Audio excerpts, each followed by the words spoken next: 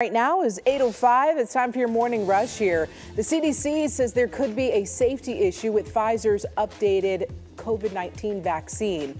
New numbers reveal a possible increase in a certain type of stroke in people 65 and older who recently received one of the updated boosters. This potential risk was detected using a monitoring system that called the vaccine safety data link. Seniors might be more likely to have these kinds of strokes within the first 3 weeks after the shot compared with weeks 4 through 6. And a New York